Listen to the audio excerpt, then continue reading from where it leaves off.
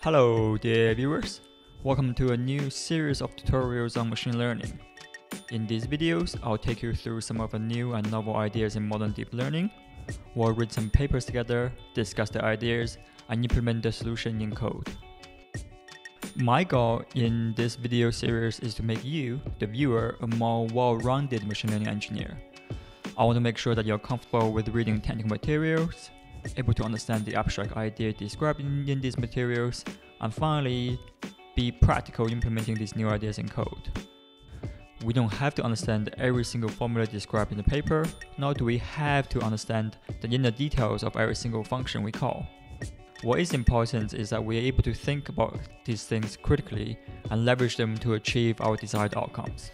This series assumes that you have some previous experience with Python and deep learning. For example, we won't go into the details about basic Python data structure or how backpropagation works. There are plenty of materials that covers the basics. However, we'll still go through every implementation line by line in the style of a tutorial, so you're more than welcome to pause the video and follow at your own pace. In this video, which is the first of many in this series, we'll introduce the problem and talk about the different approaches. We'll then set up our development environment and implement a naive solution as benchmark. Image compression has a wide range of applications in modern software. Whether if it's Google storing photos from millions of Android users, or Netflix serving Ultra HD content over cellular connection, they all want to ensure the images are as small as possible for storage or for streaming. One of the image compression methods you are probably familiar with is JPEG. Rather than storing the individual pixel data like a PNG file, JPEG works by transforming images into frequency space using discrete cosine transformation and keeping only the large components. Doing so significantly reduces the size of the image, but some of the subtle details in the image will be lost. Hence, JPEG is considered as a lossy compression method. We'll define our problem scope to be the same as the JPEG compression. So for a given image, we want to reduce its file size with some quality trade-off. In other words, we don't have to reproduce the image perfectly, but we'll have to reproduce the image almost perfectly while reducing its file size significantly. Of course, we are not making a serious attempt at beating JPEG at image compression. For that, I'll recommend you to look at the wavelet transforms in JPEG 2000. But rather, we'll treat this as a toy problem, which we can use to improve our machine learning skills. At its core, machine learning is representation learning, so naturally we want to think about how images can be represented in a deep learning model. Starting from a simple uncompressed image, we can think of this as a data representation of pixels, where each pixel is represented by 3 unsigned integers corresponding to their RGB values. One intuitive approach then is to use a encoder-decoder-like architecture, where our goal is to find a much smaller latent representation for the image. In this setup, we would implement an encoder that transforms the image from pixel space into a latent space, which compresses our image, and then a decoder that will transform the latent representation back into the pixel space, which decompresses our image. But we'll have to be careful as to what we mean by a compressed image, since the latent representation itself is not enough to reproduce the image, and the decoder is absolutely needed to reproduce the original image. However, our initial approach is much simpler than this autoencoder setup. One of the first things you learn about machine learning is this idea of overfitting. We tend to avoid overfitting in most practical applications because the model would fail to generalize to data sets outside of the training samples.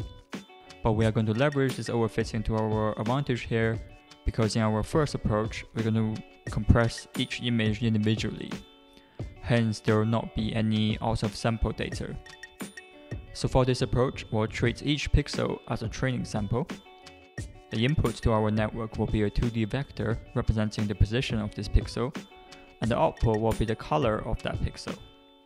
In essence, we are asking the neural network to remember what the pixel will look like based on its position. We'll train this network separately for each image, So if we want the best reproduction results, we actually want to overfit the neural network as much as possible. Here, the compressed image is actually the dense network itself. The image is represented by the weights and the biases of neurons, which we'll use to reproduce the image at the time of decompression. In this series, we'll be using Google Colab as our development environment. My intention in this series is to have as many of you to follow along as possible. I know that many of you won't have access to a GPU, and I really want you to get started on coding as soon as possible without having to debug your specific environments. Colab is free to use and offers GPU accelerators, but if you already have your own development environment and a GPU, feel free to use that instead. Once we start a new notebook, the first thing we're going to do is to enable GPU acceleration. We can do this by going into Runtime, change runtime type, and make sure we have GPU selected as a hardware accelerator. Under Tools, Settings, you can also change Colab from light to dark theme. Another recommendation I have is to change the editor indentation from 2 to 4 spaces.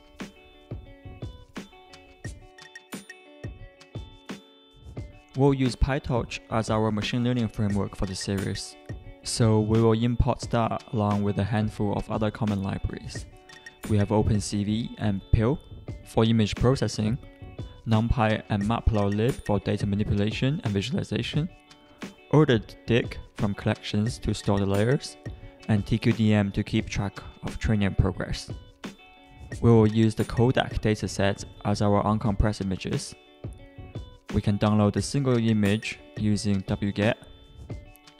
Wget is a Linux program, so we can call this in Colab by using the bang symbol, which we can confirm using the files sidebar. Here, we read the image into memory and convert it into grayscale. We'll be working with the grayscale image for now because it's simpler as a first pass solution. You can extend our implementation to RGB color as an exercise. We'll then grab the width and the height of the image.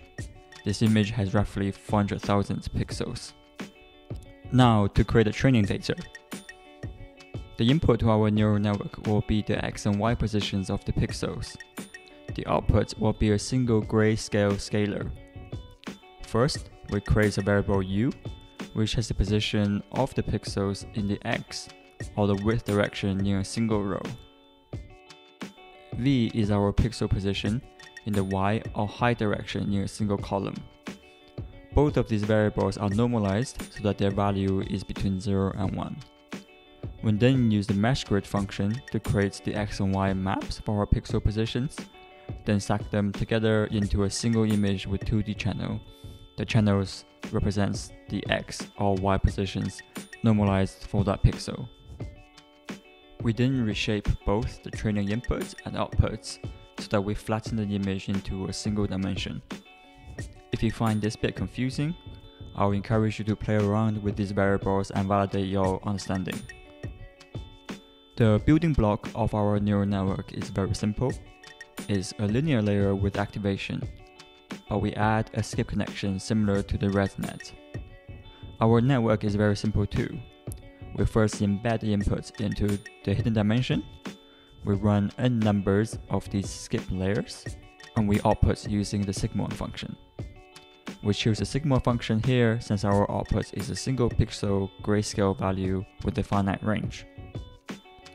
To get started, we'll construct a relatively small neural network with 96 hidden units and 2 hidden layers. The input is the xy position of that pixel, so that's a dimensionality of 2. The output is a grayscale pixel value, so that's just a single dimension. We send this network to the GPU by calling .CUDA. We quickly print the trainable parameters in our neural network. Since we are trying to compress the image, it is in our interest to keep the number of parameters as low as possible. We can also use this to sanity check the correctness of our network. Our input dimensionality is 2, so that our first layer is going from 2 to 96, which has 192 weight parameters, then plus 96 parameters for the bias. Our hidden layer is going from 96 to 96, which has 9,216 parameters. And we have two of these. Our head is going from 96 to a single scalar, so that would only have 96 weight parameters with another scalar as bias. So this network looks correct to me. Usually, for a real-world problem, we would not be able to store all the training data in memory. We have to implement a data loader and perform mini-batch gradient descent.